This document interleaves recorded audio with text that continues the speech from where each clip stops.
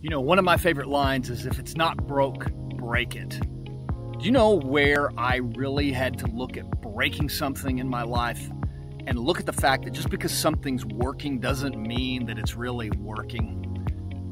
See, I was at a point where I really wanted and was challenging myself to read more of the Bible, but I just kept getting stuck, kept feeling like I couldn't get the breakthrough that I wanted. Like I'd have 2 or 3 days in a row and it would go well, and then something would come up. Do you know what shifted for me? What shifted for me was when I was like, what if I just listened to the Bible instead of forcing myself to have to read it? Now, for different people, that may mean different things, but that was a huge breakthrough for me. When I broke down my traditional mindset and went into just listening to the Bible, I got to the point where I found I was consuming it more than ever. I started out just listening to the year, and now I'm listening to it every 6 months.